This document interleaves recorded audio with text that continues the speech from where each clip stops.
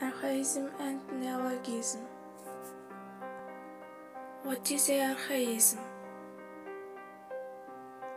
An archaism is an old word or expression that is no longer used with its original meaning or is only used in specific studies or areas. The word archaism is derived from the Greek word archaikos, meaning ancient. Because archaisms are by definition no longer used much, here are a few examples from Shakespeare and Jane Austen, with their meanings explained. Examples of archaism by Shakespeare. This above all, to thine own self be true. The modern translation would be, this above all, be true to yourself.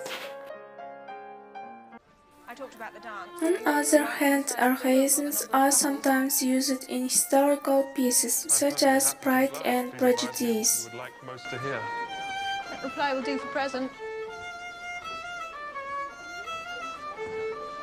Perhaps by and by I may observe that private balls are much pleasanter than public.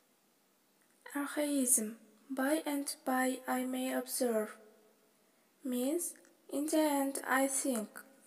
Public ones. For now we may remain so unfortunate as to lose your friendship. And I dare say that is an irreversible event. It is. Archaism, I dare say, means it's possible that. Why do you ask such a question? To make out your character, Mr. Darcy. And what have you discovered? Very little. To hear such different accounts of you has puzzled me exceedingly. I hope to afford you more clarity in the future. Archaisms. I hope to afford you more clarity means I hope to clarify what this means for you. This archaic dialogue provides the movie with authenticity, imitating the language of that time period.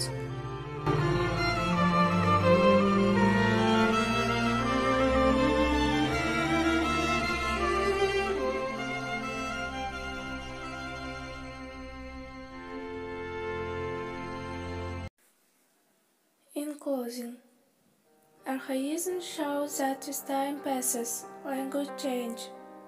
As new words replace archaisms, we forget words that we once used. What's interesting is that we can use archaic language for many purposes, such as to sound more official, authoritative, or magical. And outdated language lives on in our most conservative areas of activity, and that in itself gives it a special feeling. What is a neologism? Neologism is a new word or phrase that isn't yet used regularly by most speakers and writers. Examples of neologism in literature. Literature is the source for many neologisms, as creative writers create words when they can't find the appropriate word in their existing vocabulary. Example 1. Shakespeare's bedazzled from the turning of the shrew, put an old phrase by mistaken eyes that have been so bedazzled with the sun that everything I look on seems green.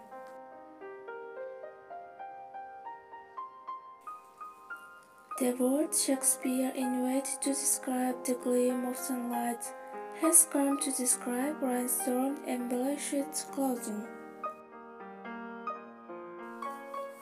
In closing, neologisms are a reflection of language's ability to grow and evolve with time, culture, and technology. Neologisms can be quickly and fun mix of words, already in extent or completely new coinage made up from thin air. Related terms. Neologisms and archaisms are related in that neologisms replace archaisms. Neologisms are new words, whereas archaisms are outdated words. For example, to dial a phone has become an archaism because phones are no longer rotary, and to tweet is a neologism which only appeared in the world since Twitter became a new means of communication. Neologisms are new words or new uses for old words.